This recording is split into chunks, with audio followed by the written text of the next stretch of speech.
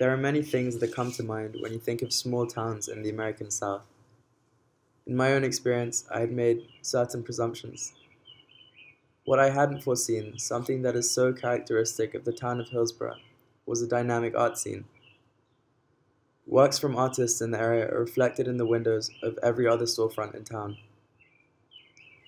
The Hillsborough Gallery of Arts is a gallery owned and managed by a collective of artists living in the local area. The space allows visitors to get a feel for the diversity in art forms and traditions Hillsborough has to offer. Eduardo Lapatina, an Italian-born Argentinian abstract painter, is one of these artists.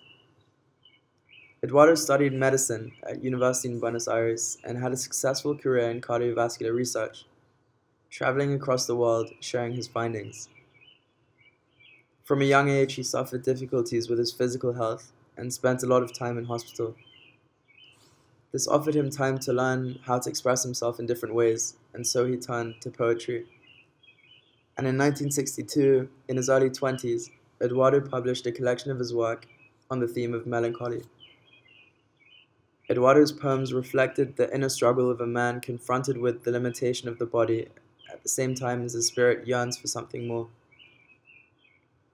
Eduardo's ability to write poetically comes across in his artwork today, with such titles as Calming the Sesh in My Spirit, The Magical Gardens of the Soul, and Living Outside Time.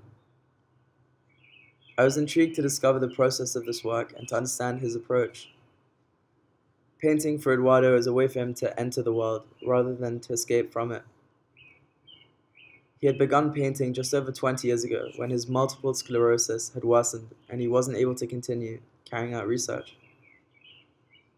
In a room with natural light and abundance and overlooking his garden, Eduardo largely taught himself his craft. Upon a blank canvas, Eduardo begins in which he adds a layer of paint instinctively, without any preconceptions. He does not concern himself with what the finished work will look like or what it will evoke from the viewer. Layer by layer, applied in different ways, Eduardo mixes different paints, guided by thoughts I think only he can control. A significant aspect of the process consists of him reflecting on conflicting thoughts. In his view, painting is comparable with the work he did previously, in the sense that you do not know exactly which direction the painting will take. Just as with experiments in science, the outcome on the canvas can look very different to how it is preconceived.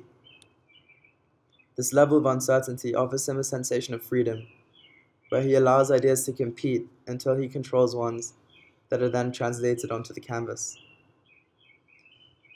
Eduardo regularly invites friends to share their responses to his paintings.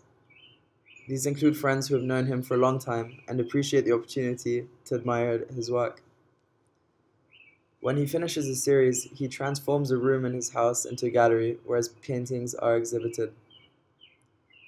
It is clear that everyone who steps in front of his paintings and pays close attention to the detail in this work feels something extremely different.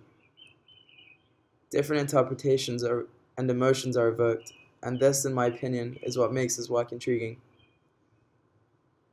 In his own view, a painting opens a door into a space in which a play may be staged, where conflict and resolution come together. His paintings are a reflection of his inner thoughts, forming a spatial connection between what lives within him and what lives in others. Eduardo's family is really important to him. He married in Argentina and has 3 children who've now left the house. 2 live and work in New York, while his youngest has stayed in North Carolina. Though his children have started young families of their own, they return with their children. The time he's able to spend together with his family is filled with enjoyment. And as the years go by, his children continue to return when they can to celebrate his birthday with him, allowing his grandchildren to get to know their extraordinary grandfather, including all the things that might surprise them. As I reflect on the past 3 months and the time I shared with Eduardo, I'm full of gratitude. I've learned from him and aim to think back on this in the future, to accept struggles and uncertainties, and to embrace them, layer by layer. And that as one door closes, another one with infinite color opens.